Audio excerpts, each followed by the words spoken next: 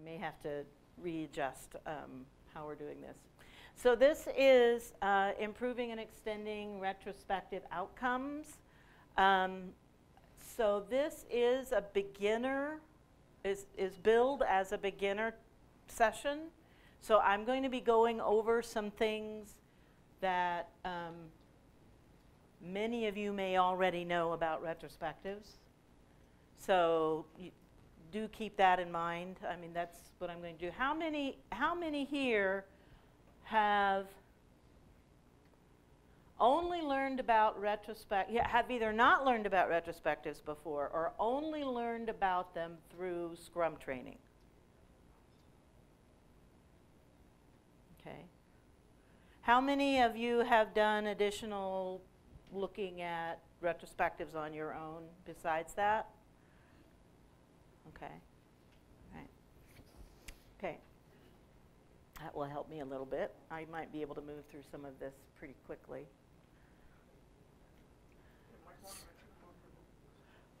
That one? You're going to be, this is going to be fun. You're just going to be there doing the, setting me up for the next thing.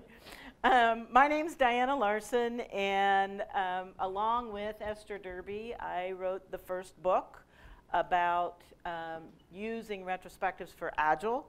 There actually was a book before us by a guy named Norm Kurth called Project Retrospectives, a Handbook for Team Reviews, or Project Reviews. His book was about, his book came out, it was written in the late 90s when people were still on 4- and 5-year projects with multi-hundreds of people or whatever. And so it was really intended as a way at the end of those projects to capture learning. So Esther and I noticed that there was some interest in retrospectives happening more frequently. And so, and his retrospectives, the way he describes the retrospectives in his book, they're 3 days long. So we sort of knew that wasn't going to work in a 2-week sprint. So we said, how do these things need to be rejiggered so that it is useful on a more frequent cadence? So that's why we wrote the Agile Retrospectives book. For a long time, it was the only book. It's not anymore. There are a couple of 2 or 3 other books and some other resources that I'm going to point you to when we get to the end. Pat Kua has written a book that's actually not so much about the designing like this session is going to be, or that our book is about. It's not so much about designing retrospectives or that, but more about the role of the facilitator. And so if you're interested in improving your retrospective facilitation skills, you might want to look at Pat Kua's book, The Retrospective Handbook. Ben Linder and Louis Gonsalves have written a book called Getting Value Out of Retrospectives, and they have a number of activities, some of which are sort of like you do one long activity as your retrospective. Not all of them are that way. So now there are some other resources out there, and I'll point you to some more at the end. The other books I've written are a book called Lift Off with a co-author, Ainsley Neese. It's about getting teams started well. It's been out just for a couple of years, and we are now working. We've learned some things since it's been out, so we're now working on a second edition. So that won't be out till next year. So, no, thank you. Is that for me, or is that for somebody else? I don't think that was meant for me. Maybe Pradeepa ordered that. So that's this book here, Lift Off. This book is, we're going to talk about a little bit today, the Quick Start Guide to 5 Rules of Accelerated Learning. It's a LeanPub book. You can get it on LeanPub. See more about that later. And then, of course, the Path Through Agile Fluency article that you've already heard about this week, if you were here on Wednesday. So those are some of the models that I've been putting out there in the world and moving along. So how we need to get started, we are going to be focused on doing some real work in here to the extent that we can. In order to do that, I think we are going to, looks like we're going to need to, I thought 4 or 5 was my estimate. I think we're going to need 6 people to a table. So if you can figure out how to get 6 people at a table, that would be good. Let's take a minute or so to do that. What tables still need a person? Okay, so there's some tables over here that need people. Yeah. Let's make at least 6 people at a table. 7 will be okay.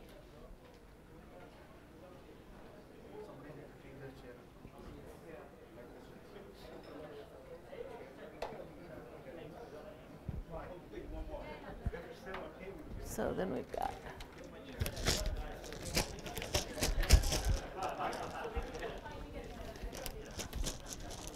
So as this little bag comes around, please take out 2 cubes for your table. These aren't gifts. I will want them back later. But make sure that every table group gets at least 2 cubes. All right? Just pick them at random. It doesn't really matter.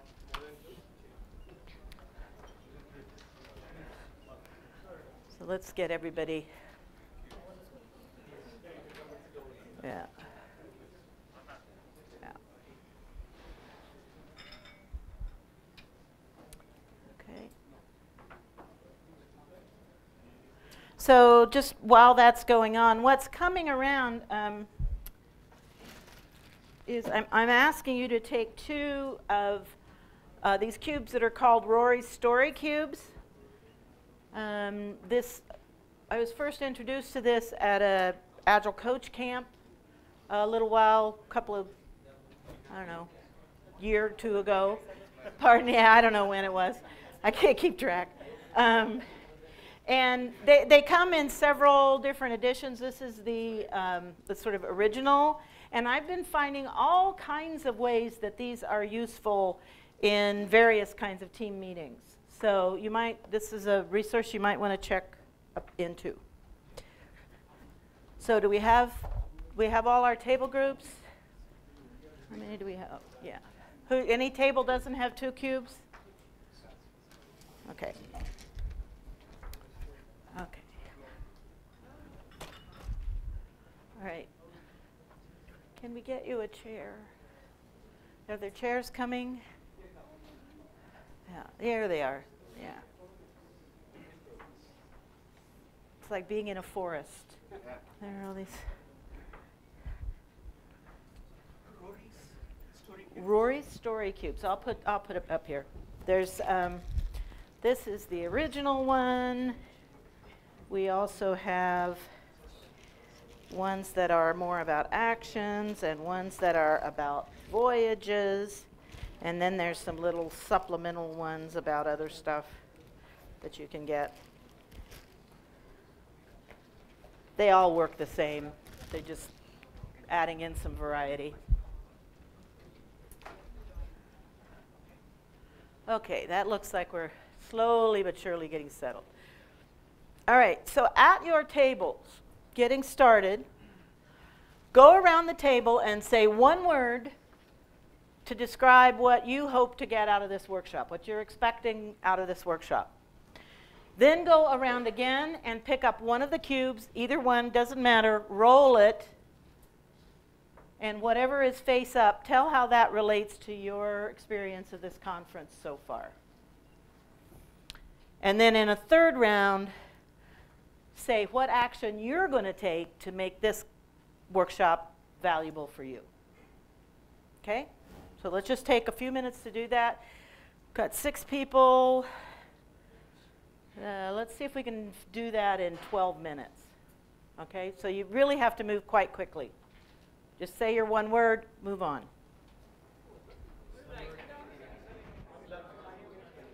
Can be the same word, right? Doesn't matter. Whatever is your word. Yeah. Sometimes it takes a little interpretation of the picture on the cube.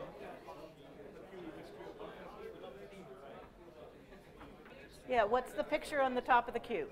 How does that relate to your conference experience so far? Have to think a little metaphorically here. Yeah.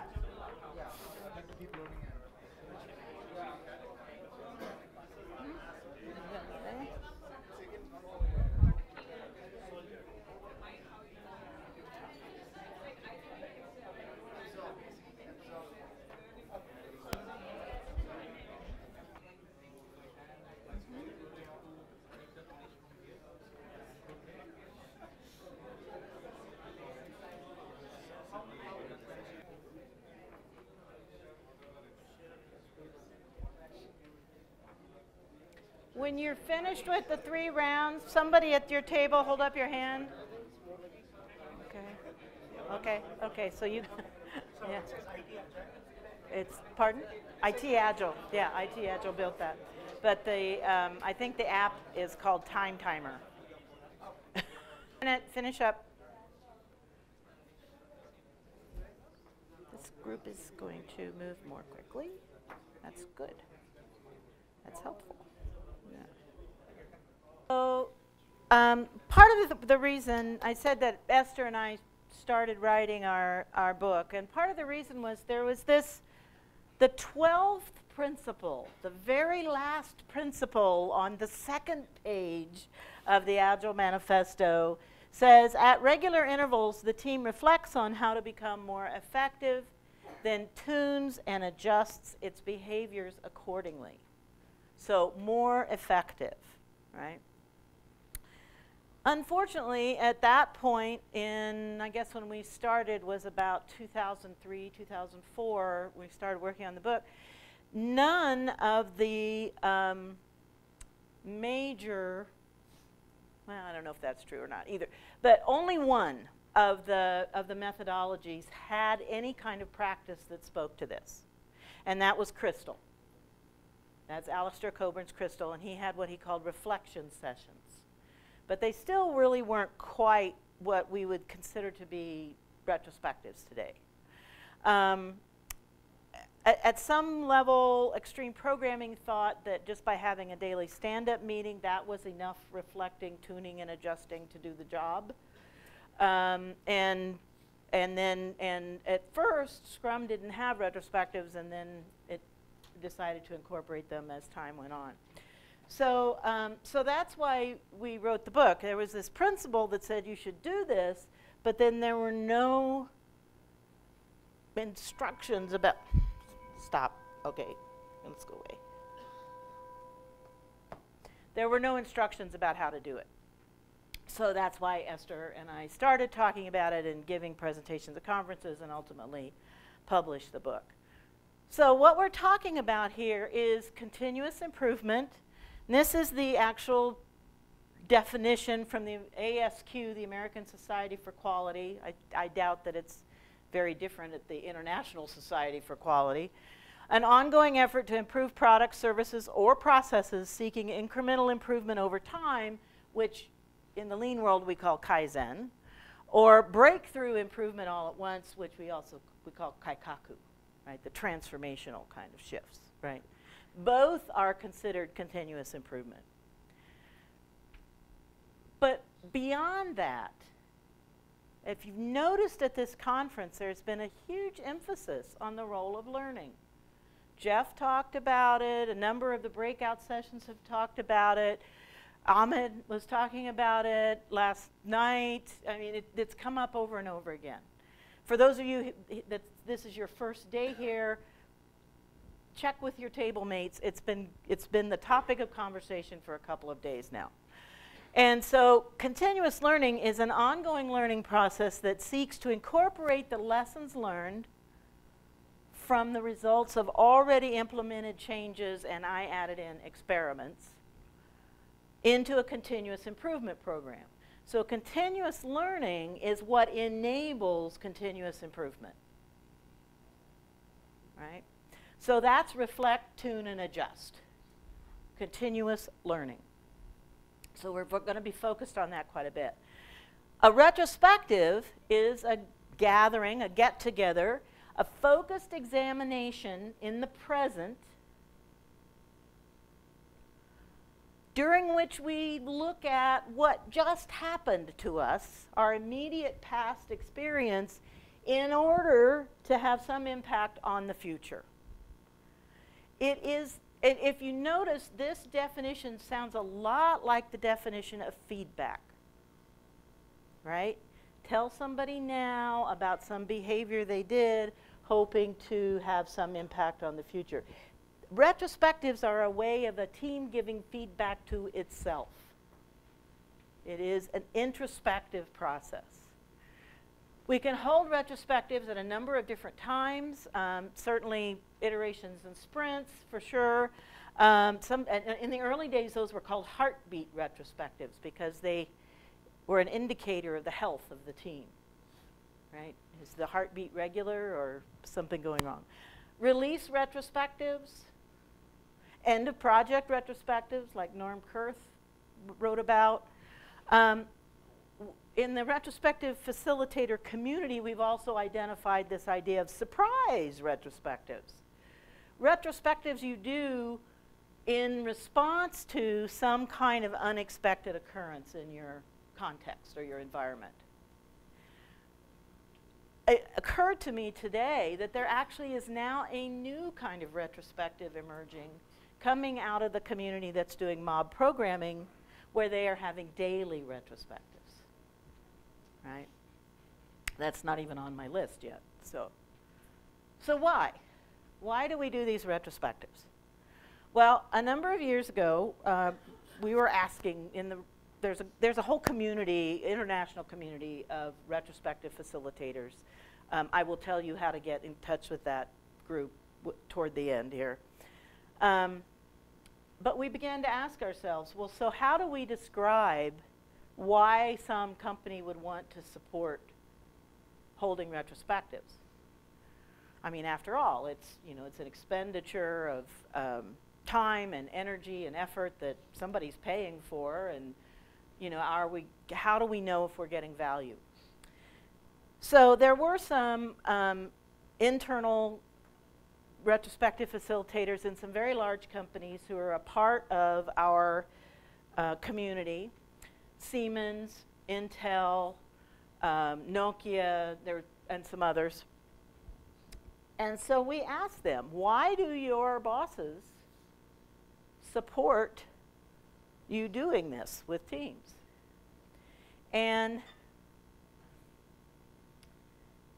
so they went away and they asked their bosses, because they couldn't answer the question right away. And so then the next year when we got together, they said, here's what we've discovered.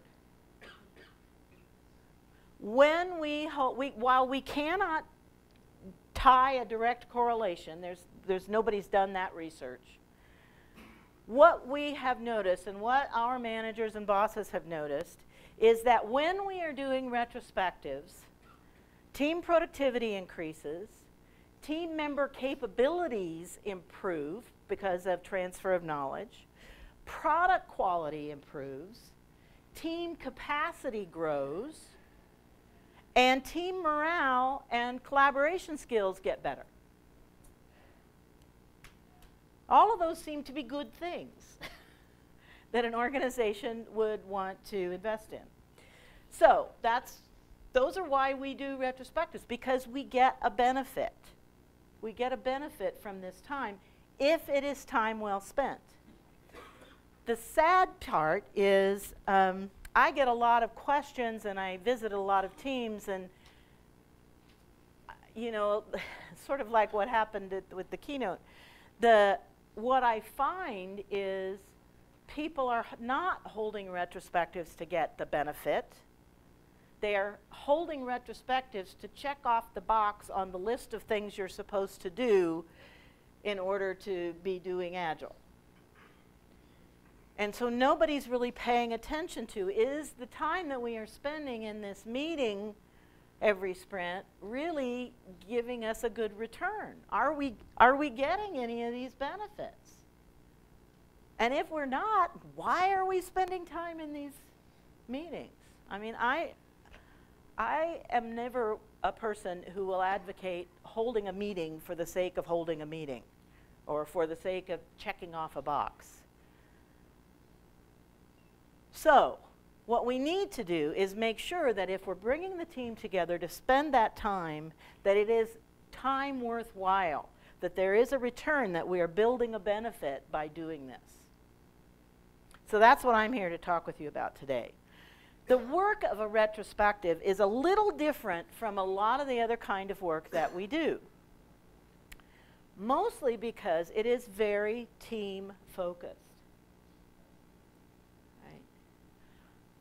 I am supremely confident that there is not one individual person in this room who doesn't know how to manage their own learning, analyze a situation and make some decision about how they want to move forward individually.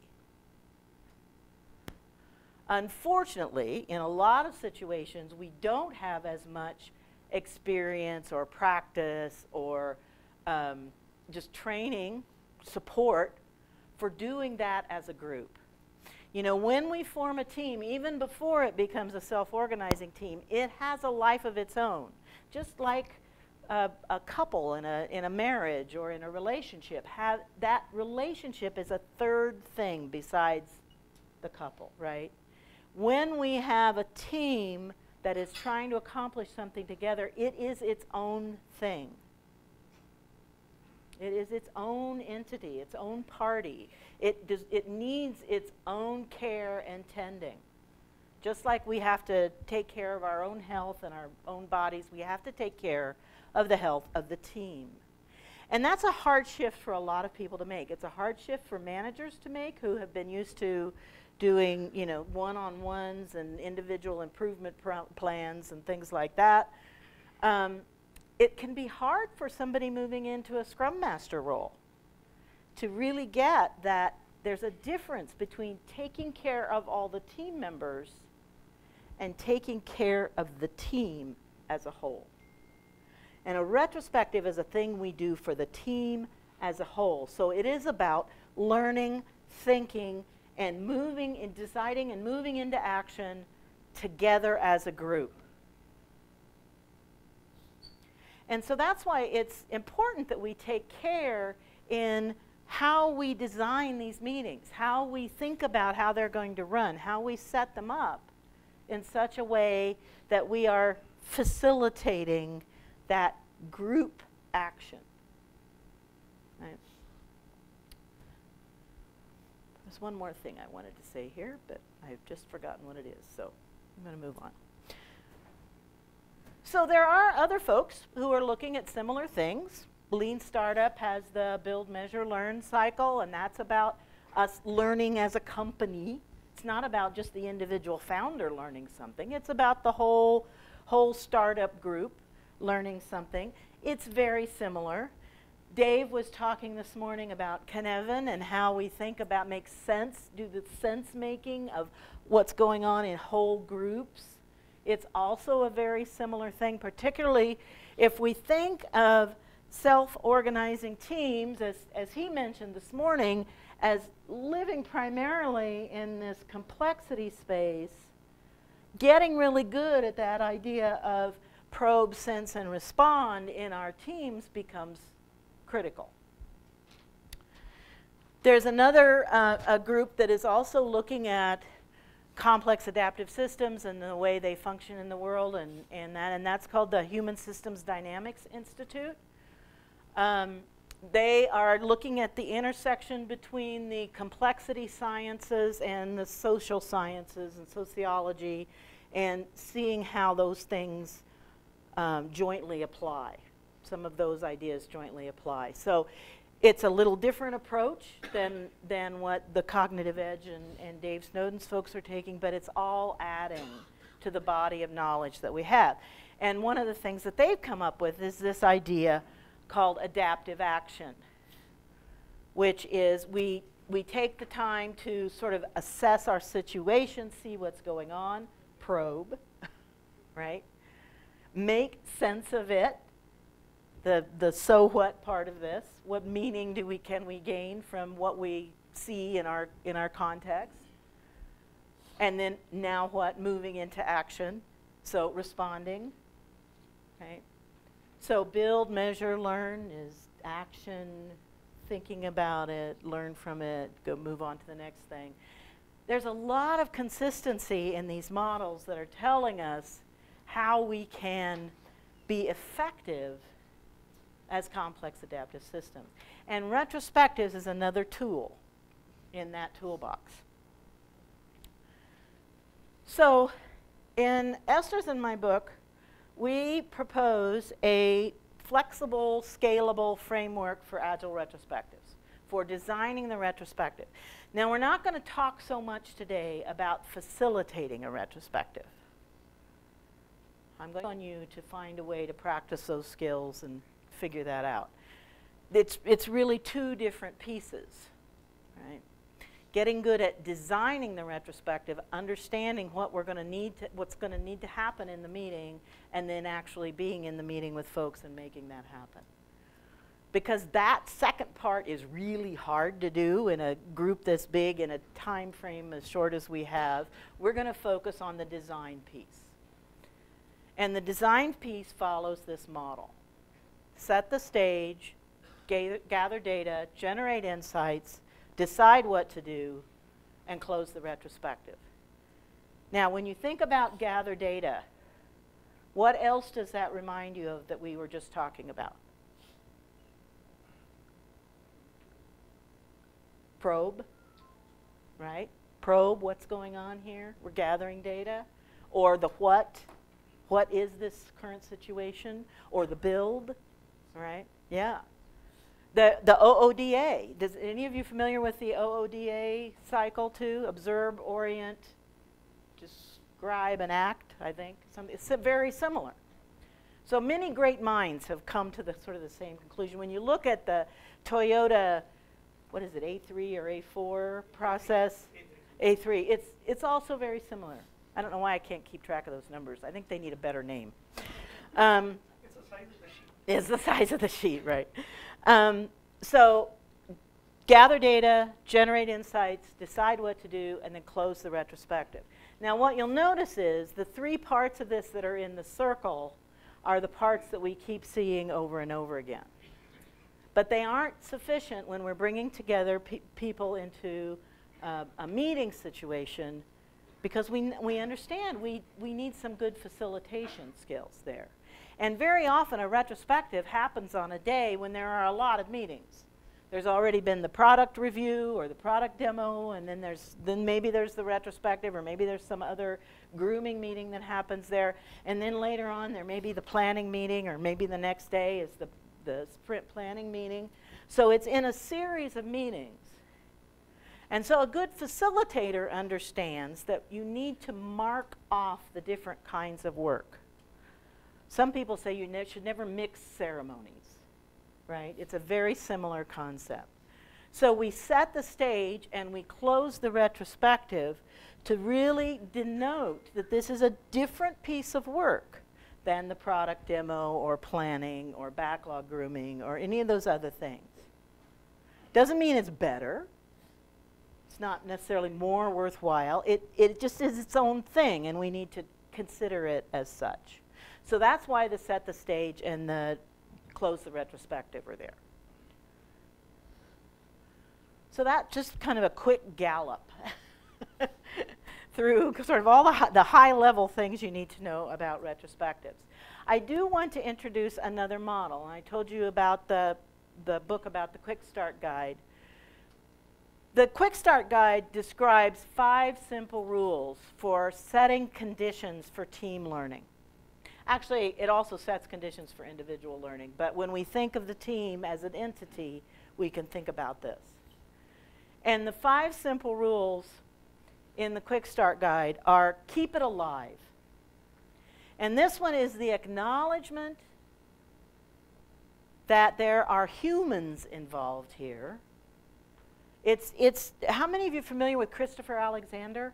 And you've seen a few of you. Wow, there's a whole rich vein of things for you to explore. He talks about the quality without a name that is what makes us human. And that we need to be sensitive to that in our built environments and in our social environments and so on. So keep it alive is, are we taking care of the human needs of people when we are holding our retrospective meetings, right, to apply it in a specific instance? For instance, in this room, it's getting kind of hot. If I had the power, I would figure out how to cool this down. I mean, it's you know, I know that happened because there are a lot of people in this room, right? And one of the things we do is generate heat. But so, thank you. So we do what we can to make it more comfortable for the humans so we can do work and we don't have a lot of other distractions. I asked you to sit in groups of 6 at your table rather than trying to do all the activities in this session as one big group, because I know you'll get more richness out of that interaction with just a few people rather than trying to interact with the whole group, right? So there's some ways. If I just didn't have enough room in my suitcase to bring the numerous colors of sticky notes and other ways that I try to enliven the environment. The folks who were in the workshop, the Agile Fluency workshop on Monday, got to play with some colorful pipe cleaners, and they were building things, and it was really wonderful. And I didn't have quite enough to get to this class. But so all of those kinds of things that we think about, you know, are people fed and rested and ready? I mean, the fact that we have coffee when we need it and water available and all of those things help us be ready to do the work.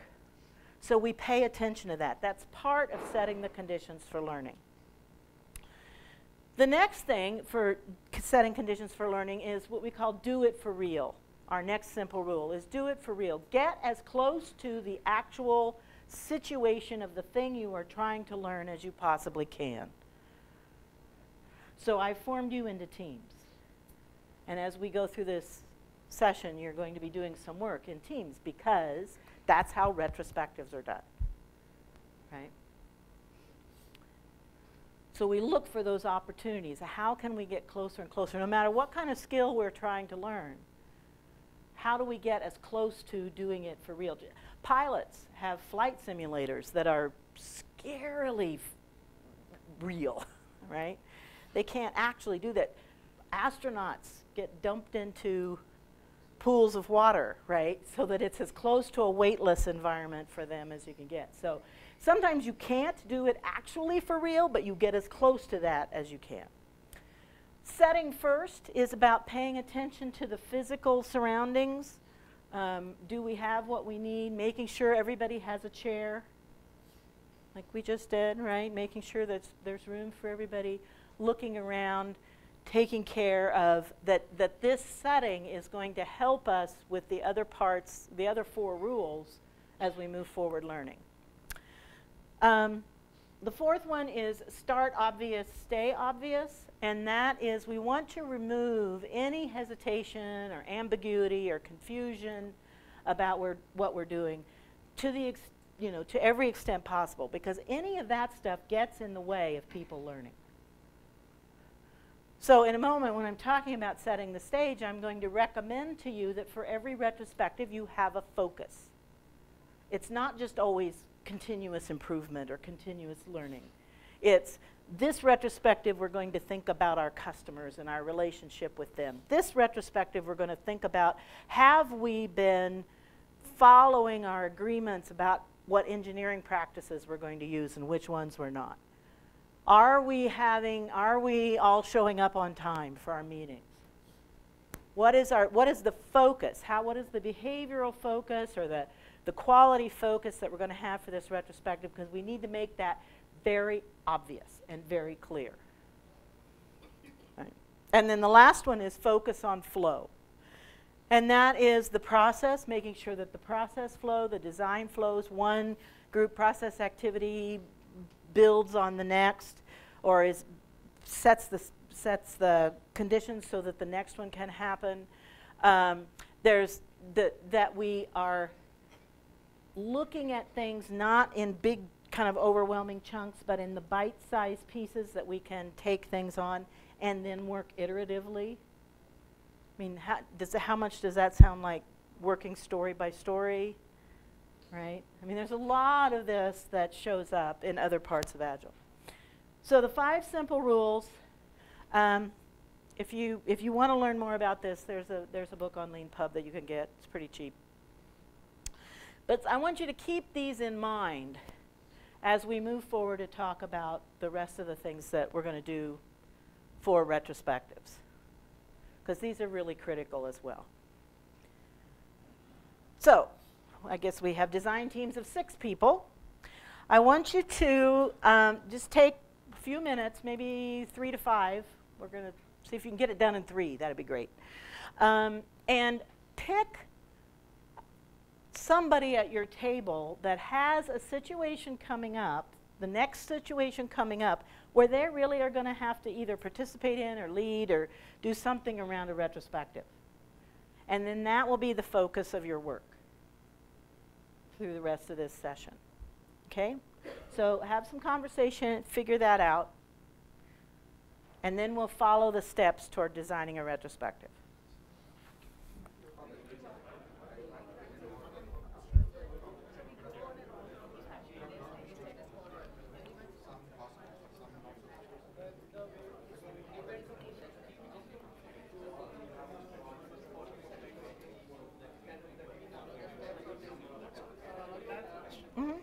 Okay, right. So somebody gets to walk away with their retrospective already designed. The other tables.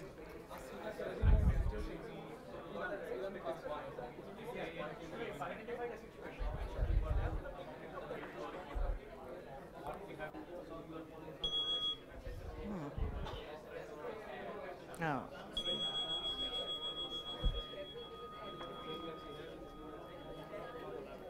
What groups don't confusion and hesitation and ambiguity? Yes. That was bad.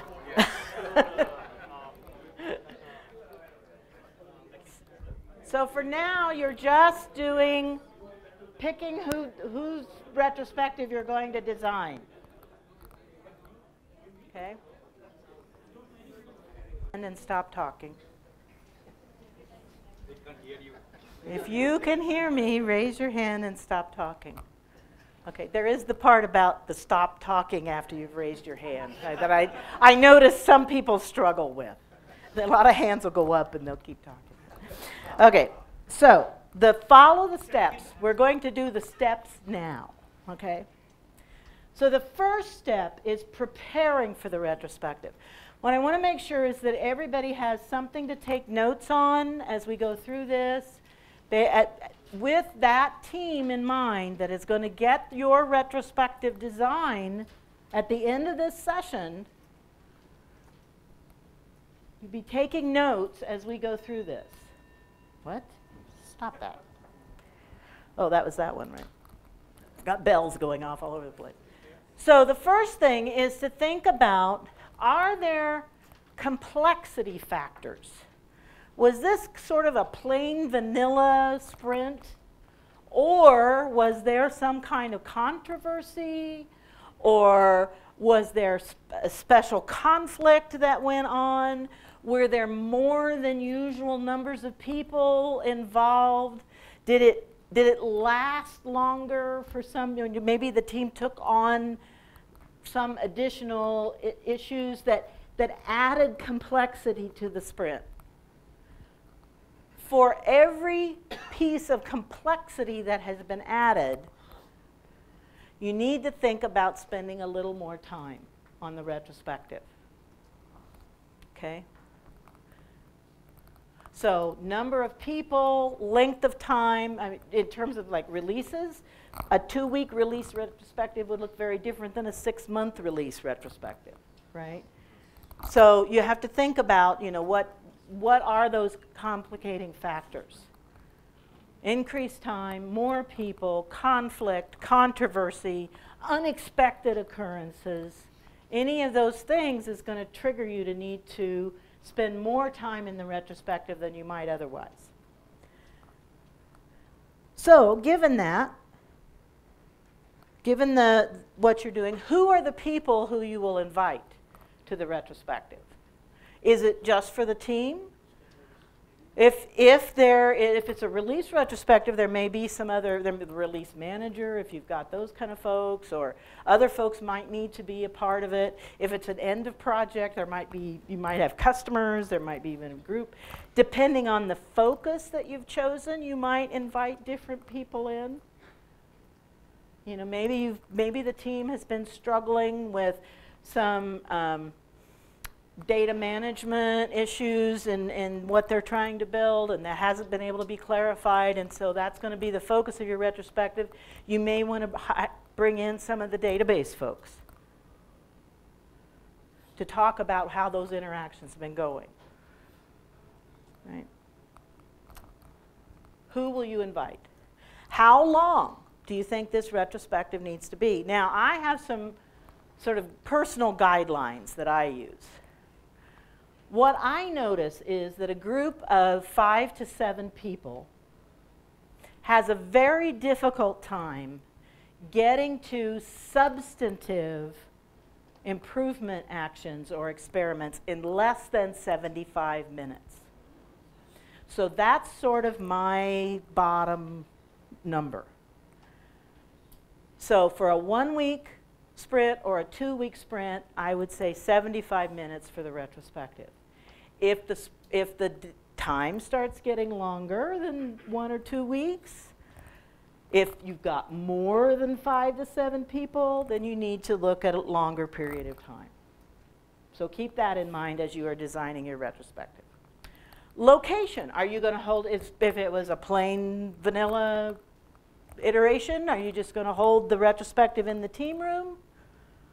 Or if there was something touchy or had conflict associated with it, maybe you want to get out of the team room. Go to some sort of neutral new location where people won't be triggered by the same old stuff and be able to sort of start fresh in their discussions. That might be a conference room. That might be going completely off-site somewhere. The cafeteria, yeah.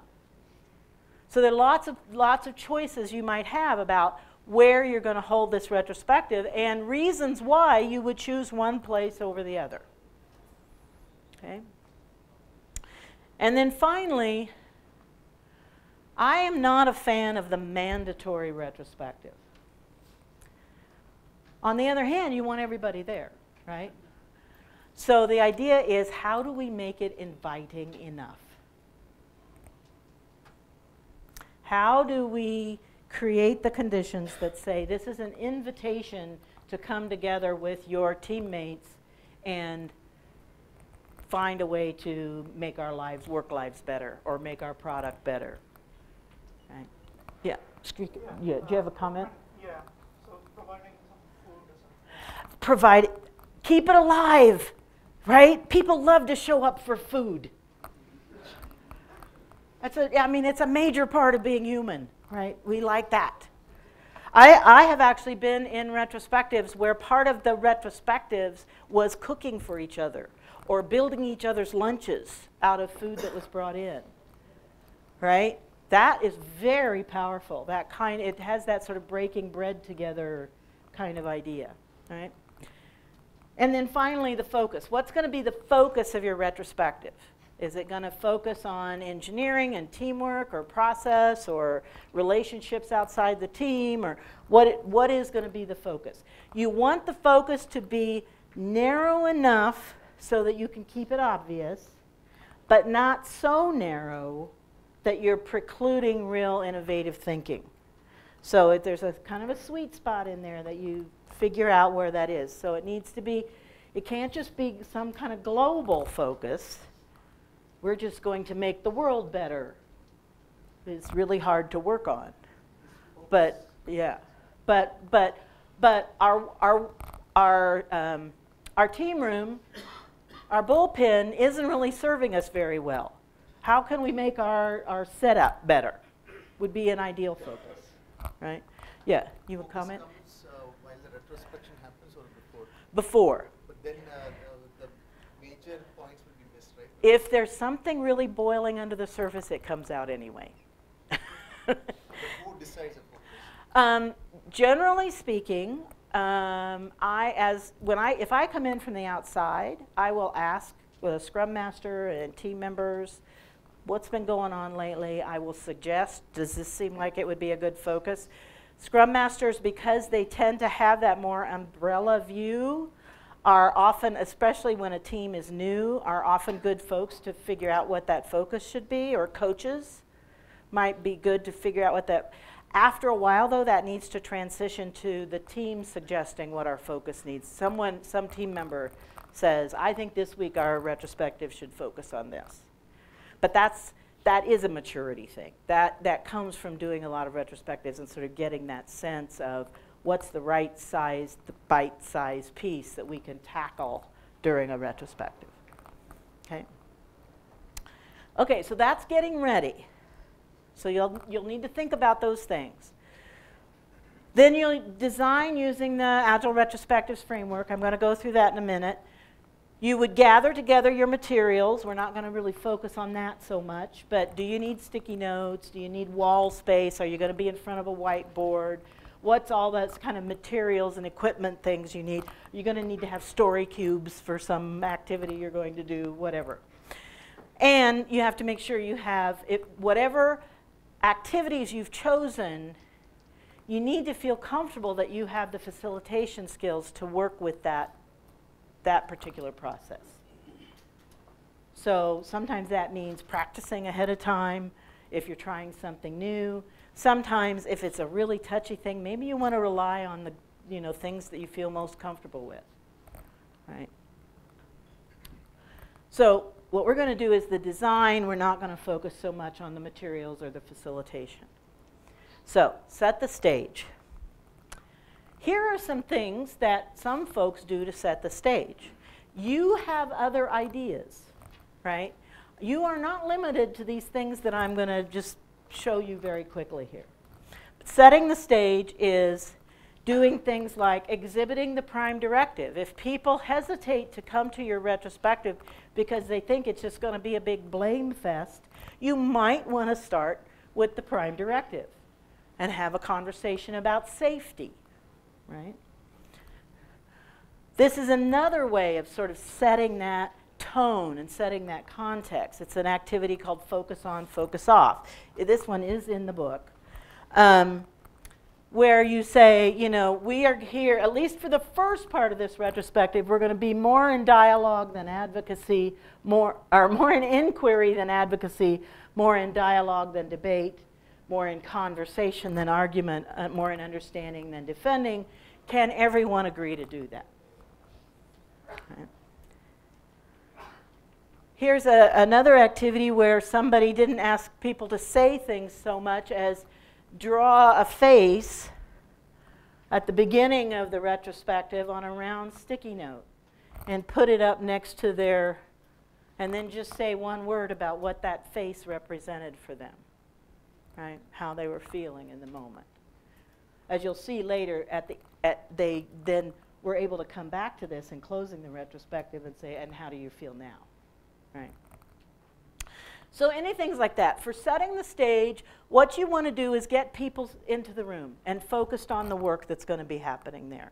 You want to give them enough information. Usually this is when you want to show what your agenda is so people know how you're going to use their time and they can sort of let go and relax around that. Is this going to be a big waste of my time? Oh, hey, no, she's got a plan, right? So that sort of thing, this is when you really re-emphasize the focus. You've probably told people about the focus in the invitation, but now you emphasize it again. If it seems like it's a situation where people won't feel safe, you might want to spend more time in setting the stage, getting people to feel safe. Generally speaking, when teams get used to doing retrospectives, this goes pretty fast. You spend only a small portion of your overall retrospective time here. You might need to spend more in the beginning. Pardon? One question. Yeah. So, when you have distributed teams, right. The challenge is how you... Right, distributed teams, yeah. You get Yeah. personal touch. Okay, so I'm going to, bite-sized pieces, stay obvious, start obvious, stay obvious. We're going to focus primarily on co-located teams right here. Because distributed teams is advanced topics, basically. And in general, what I will say is, what Alistair Coburn always said was, the richest form of communication, transfer of information, transfer of meaning, is two people face-to-face in front of a whiteboard, right? Whatever kind of team you have, you want to get as close to that as possible. So if that means special electronic mediation or special timing or travel or whatever that means, that's what you do for distributed teams. Right? That's the short answer. Okay, so gather data. Let's go, this is the next step. So gathering data is that probing. It's that, what's going on here? let's make sure we understand the experience we just had from everybody's perspective, right? We want to know from everyone's perspective what's going on. And so we use tools to help get that out so that everyone can see what everyone else is thinking. Sometimes, you know, if you were out sick for a couple of days, you had a radically different experience of a sprint than the people who were there the whole time, right? That can really happen. I'm going to keep moving through these pretty quickly. There's be more time for questions at the end. So this is a chart we call FRIM. Timeline is in the book. There's some others. FRIM is frequency and impact. And you ask people to put on sticky notes things that happened during the sprint, and then you have them make a judgment call about, was that a positive thing or a negative thing? And how often did it happen? Did it happen all the time, or did it only happen once in a while? And that gives it's a visualization of the sprint. I mean, a lot of the retrospective work is about visualizing what has happened or what the thinking is. So that's one. This is another really simple one, but is very effective in highly complex situations. How was this sprint the same and different than the last one? So in what ways was it the same? In what ways was it different? And which of those differences, what this last column over here is Russell-Lakoff, differences that make a difference. Which of those differences really made a difference for us, right?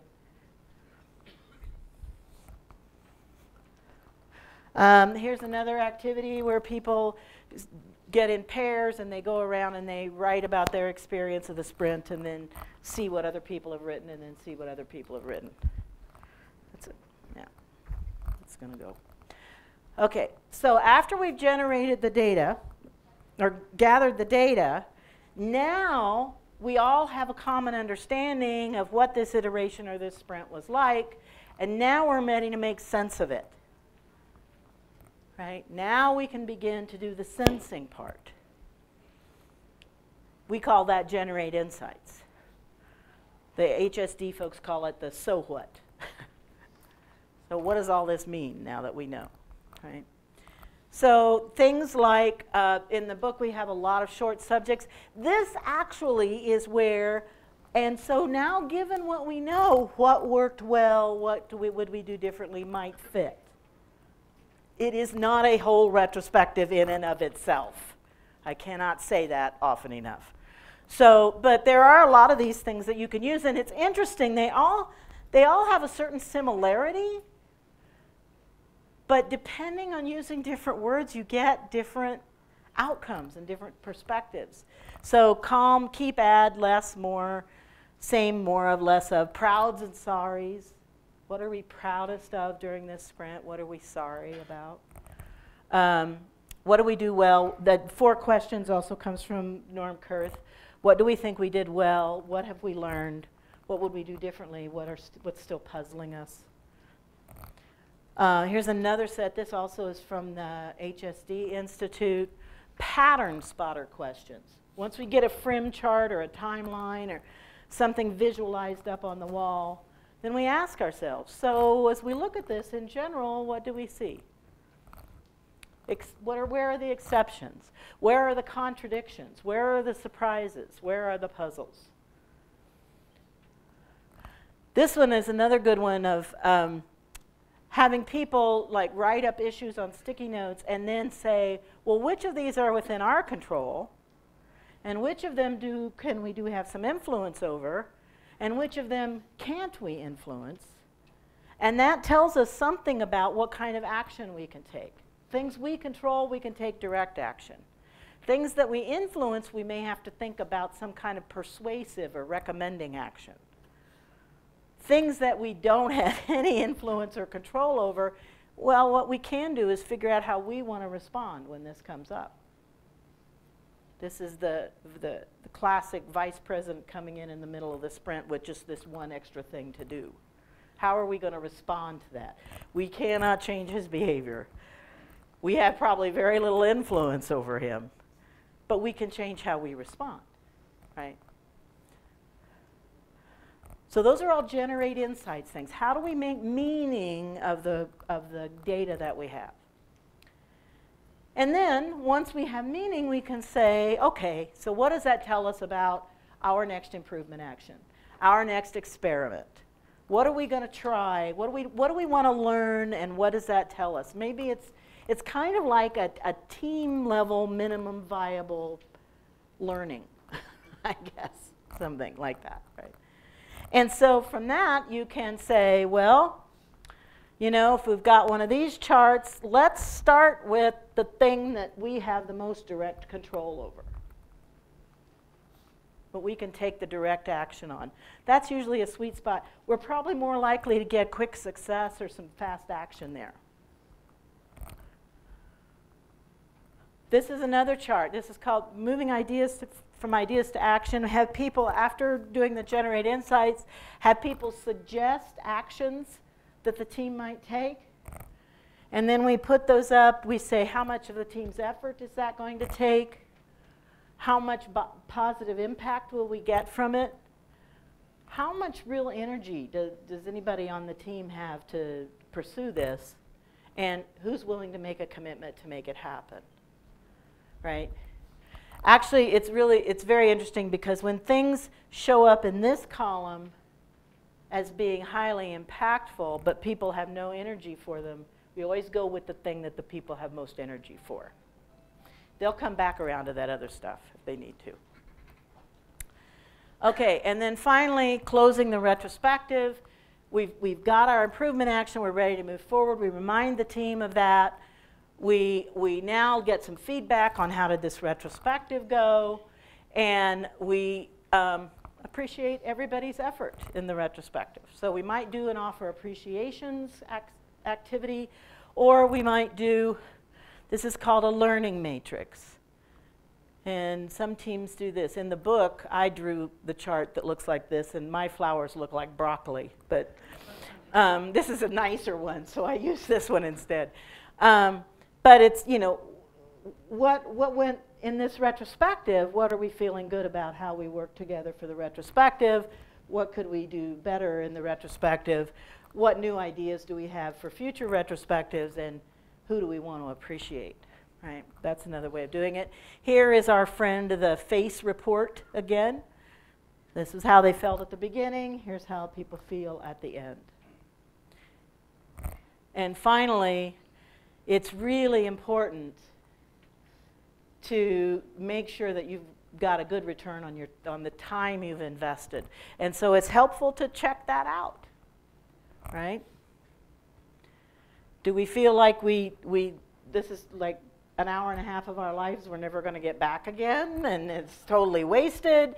Does it feel like it was about even, you know, we got about the right amount of value for the time we spent, or did we get more value than we might otherwise expect out of this amount of time? This is a really good one to sort of figure. You can actually pair this when I've seen folks do this, where they will set up the chart and have people just put dots on here instead of doing the tick marks. And then across the bottom, they'll have a keep, drop, add. So people can actually make some more commentary on it. Okay, so that was a fast move through those. But this is the model. So you do the work. You incorporate the experiments and improvements from the last retrospective. You do the work, the building the product. You do that building work. You come into the retrospective with the set the stage, gather data, generate insights, decide what to do, close the retrospective, and go back to work. Right? So it's a constant flow. Constant flow. So there are your reminders. Set the stage, gather data, generate insights, decide what to do, close the retrospective. So now let's spend 20 minutes, 18 minutes, putting together a design for the person at your table to take back and try out. Get as far as you can. Think about the preparation things. Think about what activities you might do. Some of you may have great ideas about activities that I didn't represent up here. That's fine. And see what you can build. And if you need me, hold up your hand, I'll come help.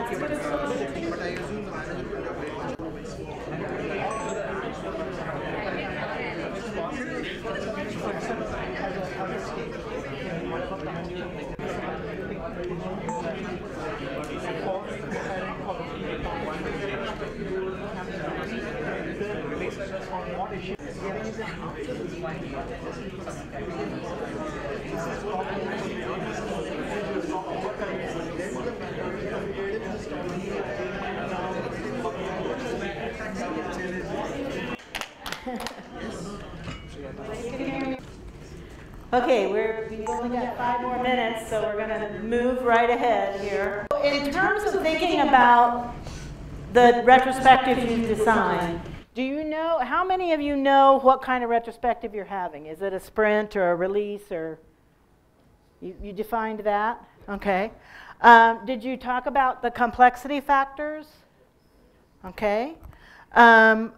Did you talk about when you're going to have it, where you're going to have it, how long it'll last?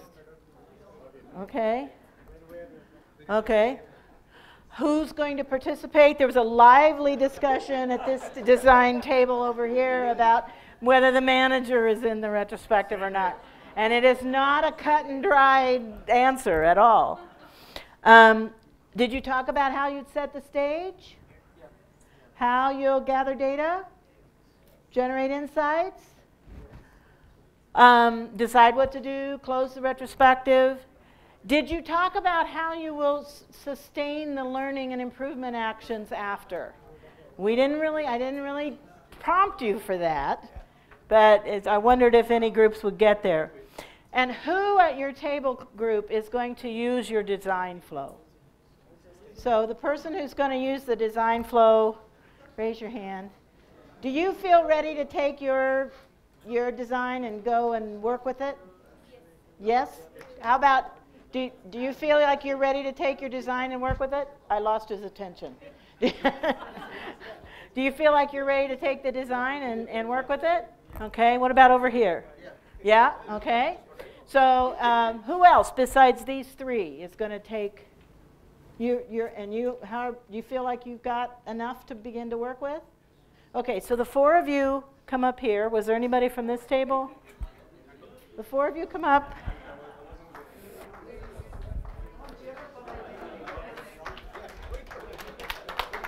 This are the guinea pigs. I mean, it takes some guts to just sort of expose what you're going to do. So you're all feeling pretty satisfied with the designs you've got? So what is the focus of your retrospective? So it was a release retro, Mm-hmm. and we were focusing on how to gather data from different kind of teams. Different teams, okay. Here? How to get better at engineering practices. Better at the engineering practices. Always a perennial favorite. Yeah. Always sprint 1 has some uncertainty issues. Oh, so how are we going to deal with the uncertainties? Okay. So it's a migration retrospective. So did we get with all the components migration done, and Ah. we managed to do it the way the client wants it. A focus on migration the way the client wants it. Okay. Dependency with the legacy systems. Dependency with the legacy systems. So, which of these do you think is going to be most difficult? We'll do rounds of applause. The dependencies with the legacy systems? Okay. The migration? The dealing with the uncertainties in the situation? Ah, okay. The engineering practices? And across the teams. Okay, well, so the applause meter says you get the book. Okay, so we need to keep moving on. Continuous learning and improvement means changes. So even though we have the retrospective, we also have to think about what comes after. And what we're talking about is instilling, sort of what Dave was talking about this morning. We're talking about instilling change as a way of doing business. This is a constant, right? And that needs organizational support. So coaches and scrum masters, you need to be talking to the folks who, I mean, this is an area rich in impediments, right, that you'll need to be focusing on. I find that getting people the right information, giving them the right structures, giving them the right kinds of support is a big help here, but it's not the only answer. So, online resources, there are a number of I told you about the books, there are a number of websites. There's a great one called plansforretrospectives.com. Corinna Baldoff has put this together. It's awesome. You go, you hit a button, and it spins around, and it gives you a retrospective design, which is almost never the exact right retrospective design for you, but it's a great starting point. Liberating structures is a little bit more sophisticated facilitation techniques, but and they're really ordered from simpler to the more complex ones, and is a rich source of group processes. The McCarthy Show, the core protocols, is another thing to be paying attention to. Paolo Caroli has a retrospective, or has a website called funretrospectives.com, and he has whole designs there. There is a retrospective wiki that has a lot of different activities on it that they've collected. There is a Yahoo group, retrospectives at yahoogroups.com. If you do retrospectives-subscribe, it will it'll get you signed up for that. I know the moderator really well. It's Esther. She'll let you in. And then there is also a retrospectives LinkedIn group. Once a year, we have a retrospective facilitators gathering. At the moment, it goes back and forth between the US and Europe. So this year it's in the US near Lake Tahoe. Last year it was outside of Budapest in Europe. Can you bring it to India? Well, I wonder if you might not want your own. And so if somebody is interested in starting an Indian retrospective facilitators gathering, get in touch with me and I'll tell you how we've structured the other and how that works. So, what's your plan? How are you going to get better at designing and facilitating retrospectives? That's the question I want you to walk out of here with. My wish for you is that you stay in inquiry, not in certainty, right?